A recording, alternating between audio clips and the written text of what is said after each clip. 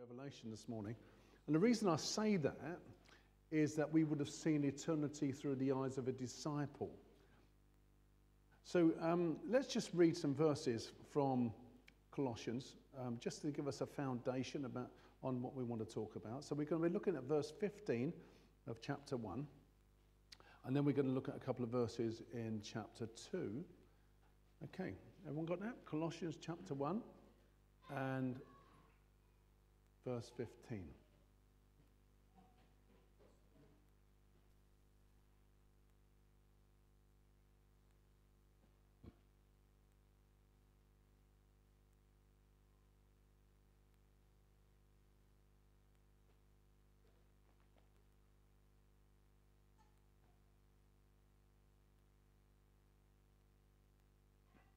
Okay, everyone got it? Colossians chapter 1 and verse 15. I'm going to read through to verse 22. He is the image of the invisible God, the firstborn over all creation. For by him all things were created, things in heaven and on earth, visible and invisible, whether thrones or powers or rulers or authorities. All things were created by him and for him. He is before all things, and in him all things hold together. And he is the head of the body, the church. He is the beginning and the firstborn from among the dead, so that in everything he might have the supremacy. For God was pleased to have all his fullness dwell in him, and through him to reconcile to himself all things, whether things on earth or things in heaven, by making peace through his blood shed on the cross. Now once you were alienated from God, and were enemies in your minds because of your evil behavior. But now he has reconciled you by Christ's physical body through death to present you holy in his sight, without blemish and free from accusation, if you continue in your faith, established and firm, not moved from the hope held out in his gospel. And then over to chapter 2 and verses 13 to 15, some of my favourite verses here. When you were dead in your sins and in the uncircumcision of your sinful nature, God made you alive with Christ. He forgave us all of our sins, having cancelled the written code with its regulations that was against us and stood opposed to us. He took it away, nailing it to the cross.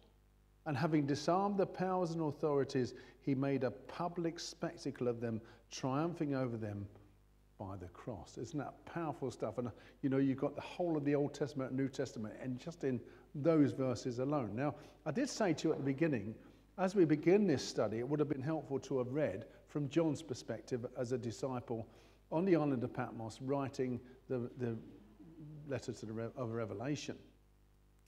And the reason for that is that John learned, as we must learn, to be three-dimensional in our faith. So adopting a worldview, and we've talked about it before, that rejects the two-dimensional linear way of thinking, the Greek way of thinking, A goes to B goes to C equals D, and thinking, remember the rock in the pool I spoke about when I first came here? Imagine a pool, a big lake, and you can see the mountains reflected and everything, and suddenly this great big rock comes into the middle of it, and big splash, and then there's all these ripples. Now this is big picture thinking, which we're meant to be thinking like as we try to grasp what God's word is saying. We don't just think in A goes to B goes to C equals D fashion. We're thinking about our actions that have consequences, our prayers that have consequences, our contacts that have consequences. And as we do this, we begin to grasp that our existence has meaning in the whole scheme of things.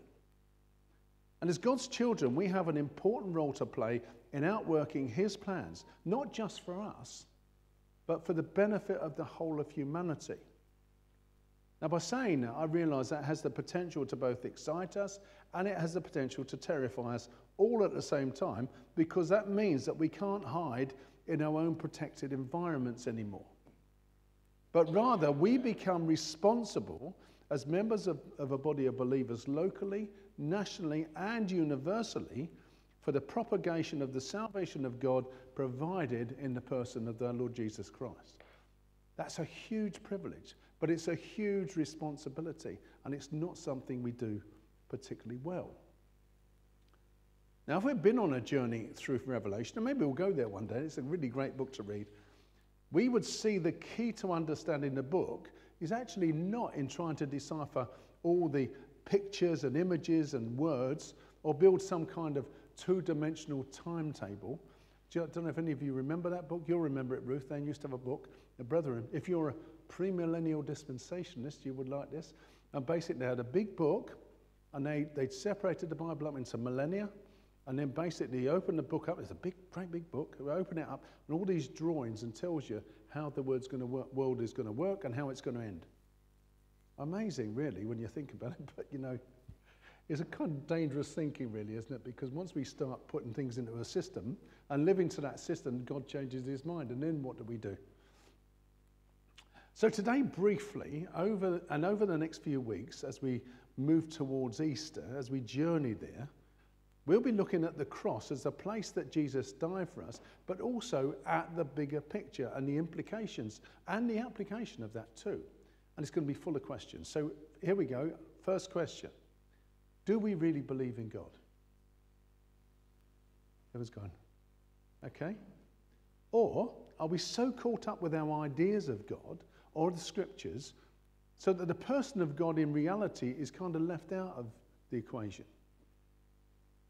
Certainly as I've read commentaries and some very thoughtful books, I get this impression as I read that the Christian church is looking for something, is interested in devising a plan to bring folk in, but never really wants to look at the person of God. Because deep down there seems to be a doubt that he really exists. No one will admit to that, and I'm not looking for an answer, okay? But it reminded me of a story of this atheist who was walking through a wood, and he was admiring all the accidents of evolution. And so he was saying, look, what are these majestic trees? Look at this wonderful river. And as he was going through, admiring the flora and the fauna, he heard a rustle in the trees. And he turned around, and there was a 7-foot grizzly bear. So he screamed, and he ran. And as he ran, he heard this thing, ba-dum, ba-dum, ba-dum, behind him. And as he looked over his shoulder, he saw it get nearer and nearer. And he was getting so scared, tears were running down his face, and it was getting nearer and nearer. And then he tripped over a stump, and he flew down the path. And he went to get up, and the grizzly bear was just over him, ready to get him. And he says, "Oh, God, help me." Suddenly, everything froze. Time stopped. The bear froze in place. The forest was silent. Even the river stopped flowing. And a light came from the sky, and it said, "You deny my existence for all these years. You teach others that I don't exist. And you even credit to a creation to a cosmic accident. Do you believe in me? Do you want me to help you out really at this predicament? Am I then to count you as a believer?" Well, the atheist looked right at the light, and he said, "Look, I'm not going to be a hypocrite. I could never say that I could become a Christian after all these years. That wouldn't do my credibility any good." He said, "But you could do something for me. Would you make the bear a Christian?" So the voice said, "Very well." And the light went off. The river ran. The sound of the forest resumed. The bear suddenly dropped to his knees, put his paws together and said, "For what I'm about to receive, may the Lord make me truly thankful." You see, we are what matters. Who we are really matters to us. The next slide, John, please. Who we are matters. Spirituality rooted in our humanity. You see, that God should become human in Jesus Christ, it actually complicates so many ideas about the humanity of God. Jesus, during his time on earth, was so ordinary. And it was always been hard to fathom such an incredible manifestation of deity. You see, Jesus was so human that he didn't fit the perception of other folk. Even those announcing his coming had trouble recognizing who he was as the Messiah. But didn't John the Baptist send a delegation and says, "Are you the one, or is there someone else we should be looking for?" And this was because Jesus was so distant from what John and the nation were expecting the Messiah to be. And we're just exactly the same today when we consider Jesus. When we consider God becoming man, we have this expectation of what he was like. But it was their perception of God which created the distance. And so we have to be so very careful about our own minds at times. This was the barrier in their thinking.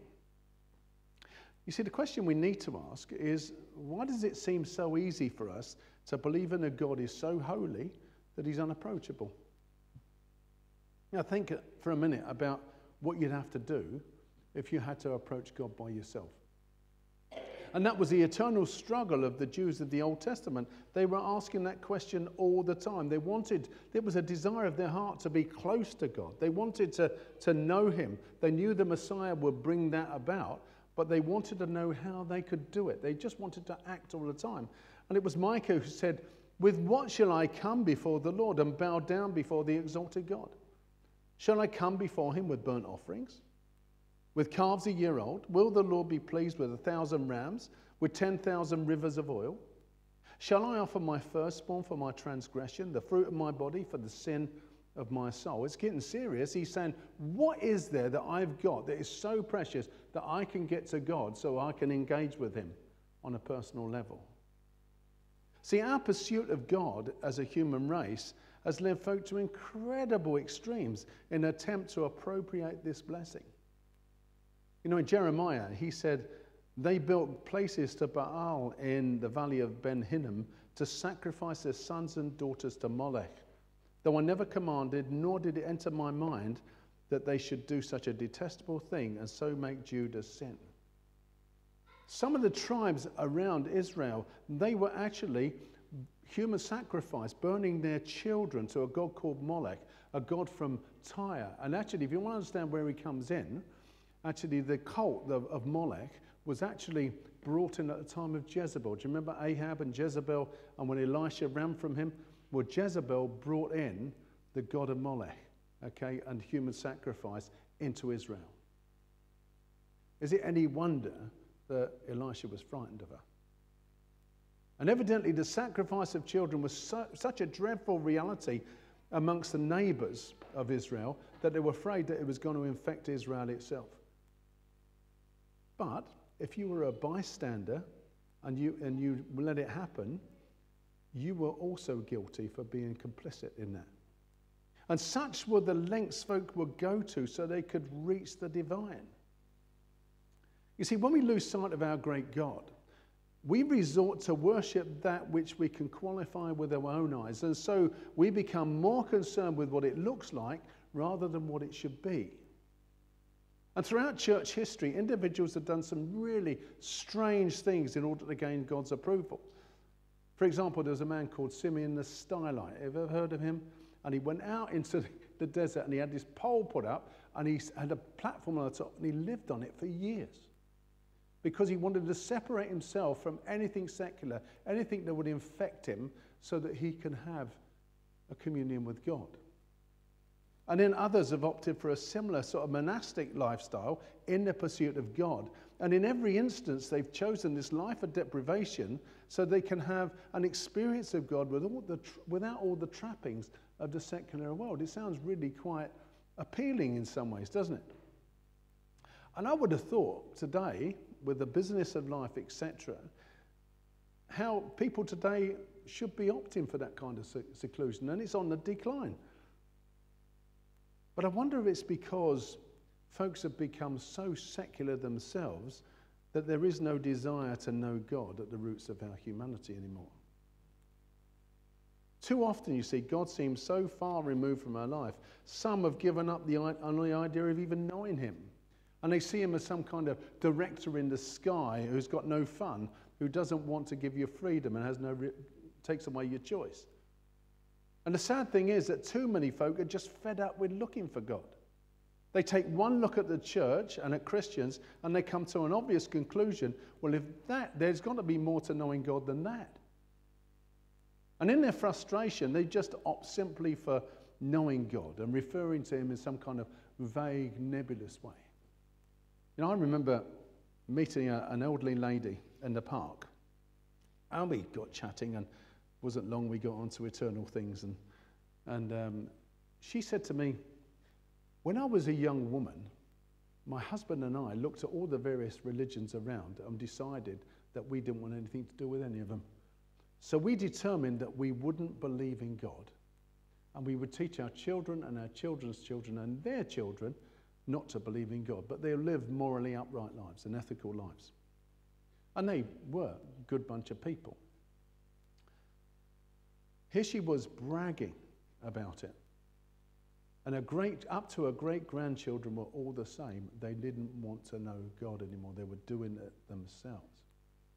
So the Christian church, in some cases it seems, is locking the world out of its existence and holding on to everything that is irrelevant, comfortable in the fact that they're doing their bit. But this is not worship. Nor is it any form that excludes us from who we really are and what, through God's eyes, we are meant to be. So let me try a little exercise with you this morning. If you've got a piece of paper, you might want to write it down, or let me encourage you to do it in your own quiet time this week. If I said the word holy, write down 5 words. Just the words that come into mind. Now, I'm not going to ask you, but I'll just give you the 5 words I came up with. So the first one is set apart. We were talking about that earlier, weren't we, when we were talking about dedication, about being set apart by God. Each one of us has our unique gifts, and we all make up the body of believers, and so we all have a specific function. When we are set apart as priests to be the servants of God, to build the church and to function as a body. If everyone knows what their function is, no one else is going to want to do your job, are they? Second word I came up with was special. How great is the love the Father has bestowed upon us that we should be called the children of God, and that is what we are. There's real hope in that. God has chosen us as his children. He's given us a future. Third word, needed. This means that you're not alone. None of us wants to be lonely. Some of us, I like my own company. But some of us can't cope with our own company. Maybe someone's died and we're on our own now, and we feel that actually I just need that company, and you miss those little things that go along with a relationship. But God is saying that you're not alone. I know those things aren't physically there, but I'm here. I will provide, and often has provided the church, so people don't need to be alone anymore. Next word, relationship. We're in relationship with God, of course, but we've also got a relationship with others in our community, especially in the church. And so we have a unique relationship with each other, whether you like it or not. So I had an accident years ago, lost my memory, so I got a hard drive wiped and rebooted at age 21. So I lost all my childhood, okay, and I remember incidents, but I don't remember relationships. So my parents, I never really knew them as mum and dad. There was no sort of paternal link. And it sounds sad, but it's not, because I don't know. Okay, so, and of course I loved them dearly, got to know them really well over the next 30, 40 years. But my understanding of church, okay, is not unique really, but I take it seriously. So if I was stuck in Peterborough, let's say, I got off the train and I was stuck, and there was no more transport, and the only phone number I had in my book was Terry's, and it was 2 o'clock in the morning, I'd think it was perfectly reasonable for you to ring him up and get him out of bed and say, Terry, can you come and get me? Without moaning. Okay. But equally, I'd expect him to do the same to me if he was stuck in Inverness and needed a lift. And I would move heaven and earth to get to him. And that is the unique relationship that we are meant to have as believers. We belong to each other. Because we are in Christ together, there is more. It's not just like a blood relation. There is more. And third, and last of all, the last word is priesthood. And I think this is such an important word. The problem is, when you say priest, everyone thinks of someone dressed in robes, little collar, or whatever. Okay, that is not what it might identify their office. But actually the function, does anyone know the function of a priest? Primary function of a priest. Anyone know? The primary function of the priest is to encourage access to worship. So the priestly order in the temple were there to represent the people before God, okay? With the new covenant, we are now all called priests. That means we've all got access to God. So our function as believers is to introduce others into relationship with God. So it doesn't matter what the scenario, and we mentioned that earlier about approaching people. Anyone comes to you, maybe you've got to be a listening ear. Maybe you've got the one who puts your arm around their shoulder. Maybe you're the one who's got to put your hand in your pocket. But actually what you do is you enable others' lives so that they can come to a point of worship. This is what it's for. So as we live for Christ, we're bringing people to worship. Turn with me, if you would, to Revelation chapter 5, just quickly. I can't resist it, really. Revelation chapter 5. Let me read some verses to you.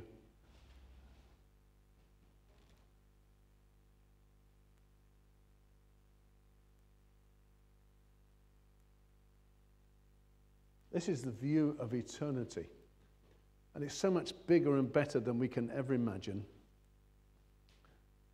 In Revelation 5 and verse 11, it says, "Then I looked, and I heard the voice of many angels numbering thousands upon thousands, and 10,000s times 10,000s." The old word was myriad. "They encircled the throne and the living creatures and the elders. In a loud voice they sang, 'Worthy is the Lamb who was slain to receive power and wealth and wisdom and strength and honor and glory and praise.' Then I heard every creature in heaven and on earth and under the earth and on them singing, and all that is in them singing, 'To him who sits on the throne and to the Lamb, to be praise and honor and glory and power forever and ever." This is a look into eternity. What is it? Timothy Dwight says, the Bible is the window in our prison world through which we look into eternity. We can't manufacture anything. God has done it all, and it's all achieved by the cross. Do you see that?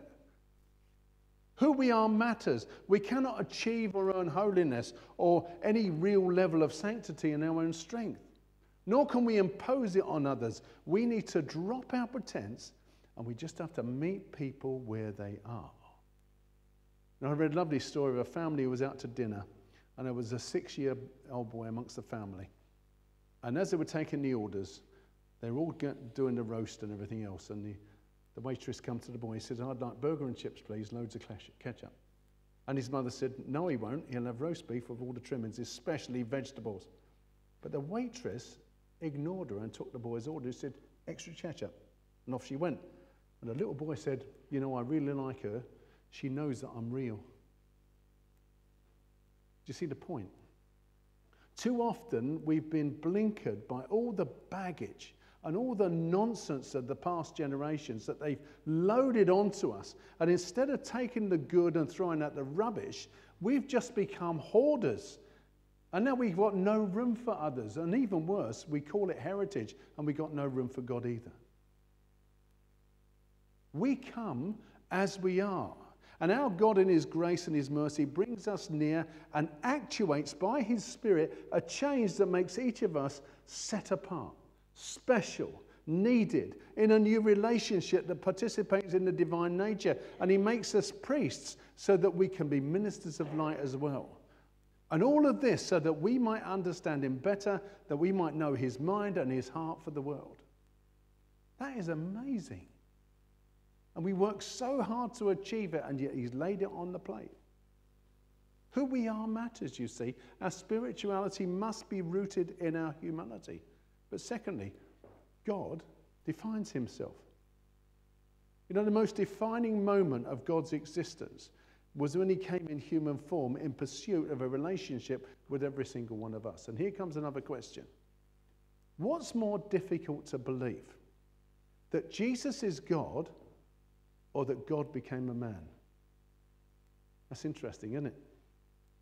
You know, Christians, over the years, and certainly through my theological training, we went to great lengths to prove that Jesus is God. Actually, we had to do, I remember, an exam, and we were filmed. It was an oral exam, and we had to study for I don't know how long. And then we had to argue to the camera for the Trinity and the God as man. That was an amazing effort we had to put into that.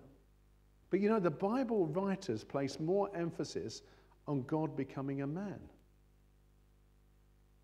The Apostle John gives us one of the most touching descriptions of Jesus' birth. Beyond the description of Jesus as the Word of God, now God has become flesh and dwells among us. Or as someone else put it, God has moved into our neighborhood. I think that's just lovely.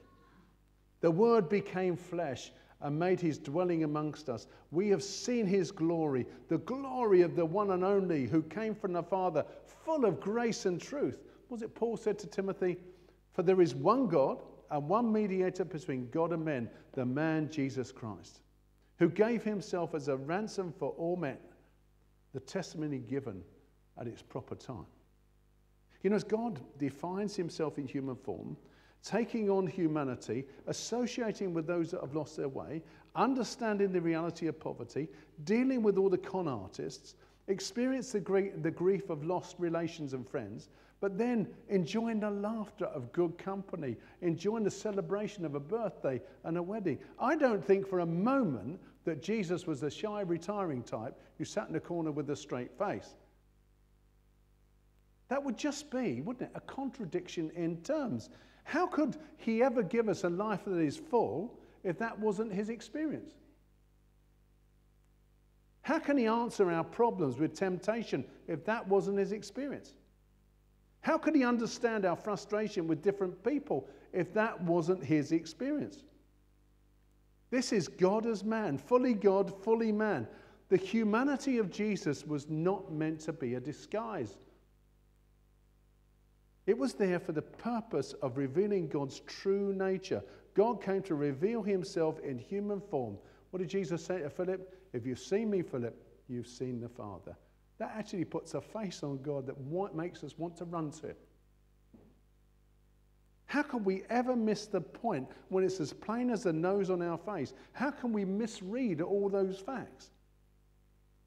But so many make a similar mistake when they think about Jesus, about his birth in a filthy stable where you wouldn't let your dog stay for the night, let alone have a baby. Think of the health implications. And in today's society, we would be appalled. If this had happened in our village, what would we say? Well, the baby would be taken away by social services. There'll be a media circus, wouldn't there, over the fact that this had ever been allowed to happen, or would it? Immediately, at his birth, he is identifying with humanity, and he's only just been born. Not just in the society of Palestine, but in Swavesey, in Cambridge, in London, Birmingham, Newcastle, Edinburgh, Cardiff, Glasgow, Inverness. There are still too many in our world that have nowhere to lay their own head, and that's through no fault of their own. I mean, do you realize that in Brazil, children as young as 2 are abandoned and left to fend them for themselves? And they live in sewers. In fact, in that instance, in the past, many of those children have been rounded up by death squads, and then they've been exterminated as vermin. But what do we see on our news outlets? Do we see anything about that? I'll tell you what we see on the news: celebrity and celebrity opinion, people dressed strangely, or a sporting event. In his life, in which you've only got a small record of, we are aware that Jesus came from a working class background, that he generated a living from the family's carpentry business, and he understood that if you don't work, you don't eat. And in the last 3 years, when he started to preach and teach and perform miracles, he never tried to rip folk off. Rather, he talked about the power of God to heal and transform lives.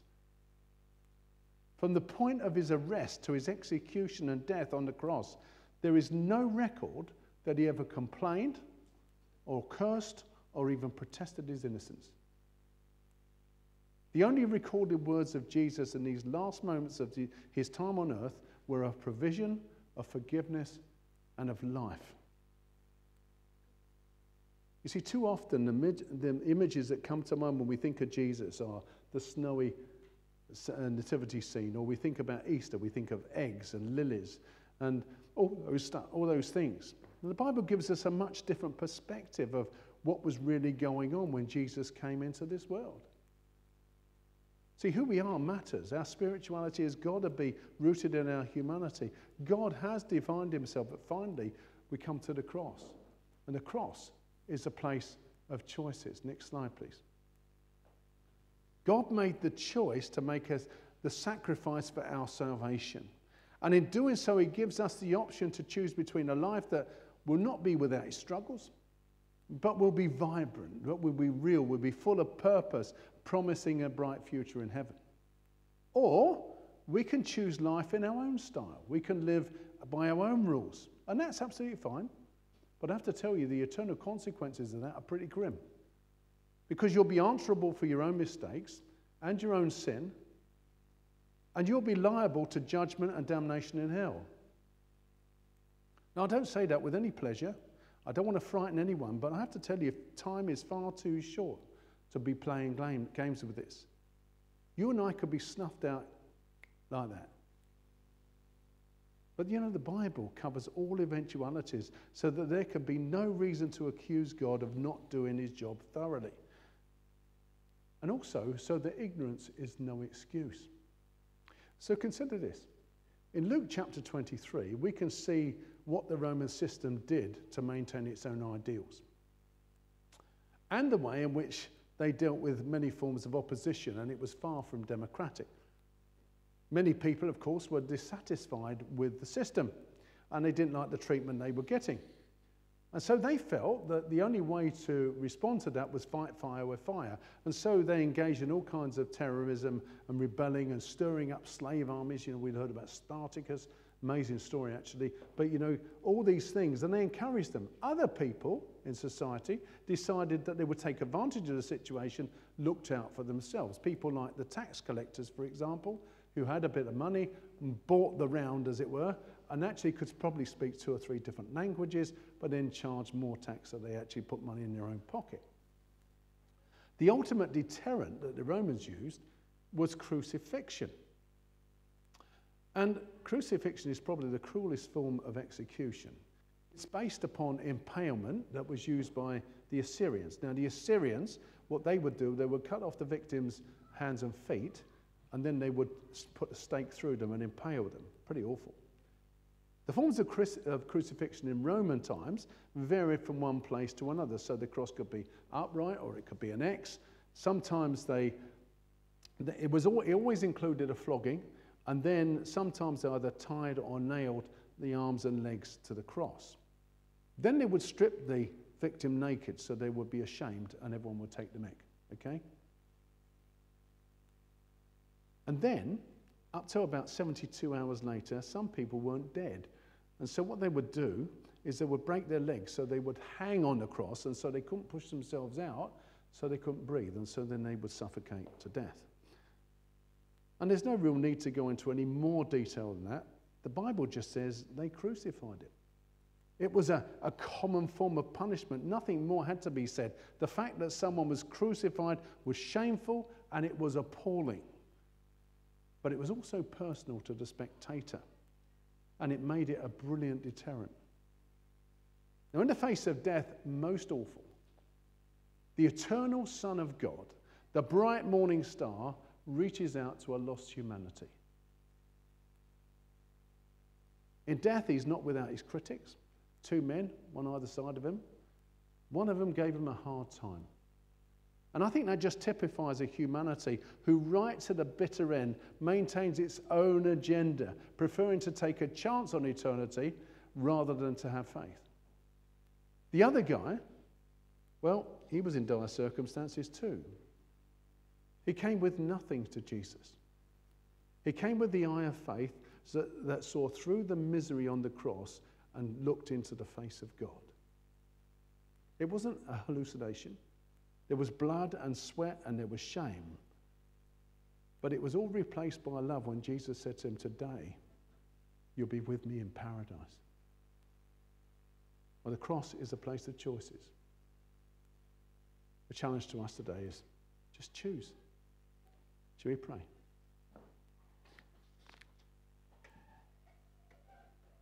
We thank you, Lord, that you give us clear choices in our lives.